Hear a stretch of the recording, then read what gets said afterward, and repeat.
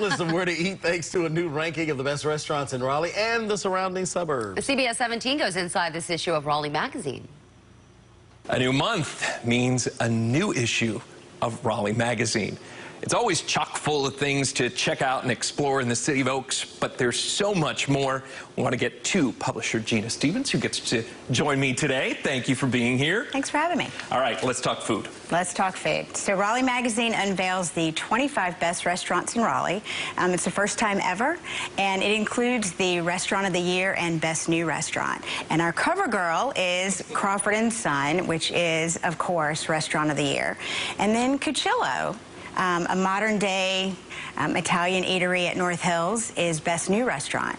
But there's lots of other stuff on the list. If you like Puerto Rican food, Bandito at McNeil Point. And there's some classics. There's St. Jacques in that strip shopping center that's sometimes forgotten about, been there for 2 decades. It's worth a try. Or Second Empire, been on 25 years this year. And I want to reinforce, this is all not like hoity-toity, expensive food. This is everything. Oh, yeah, absolutely. So, I mean, it's full-service dining, so it's not a walk-up-and-order kind of place. But Dos Taquitos is on the list. One of my favorites. There's 2 oyster spots on the list, St. Roch and Cortez, and they couldn't be more different. If you like oysters, try both.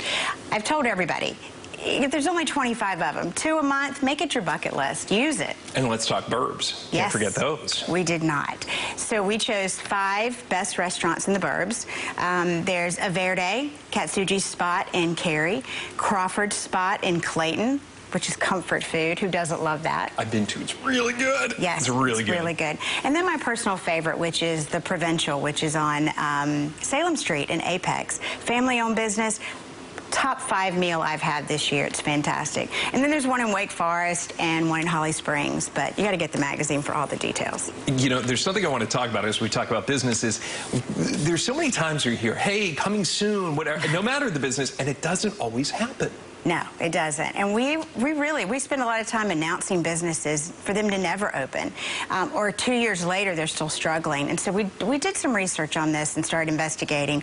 We talked to over 20 businesses from large development, multi-acre, to mom and pop business, who said it's all about inspections and permitting. And that, honestly, it's costing them thousands of dollars.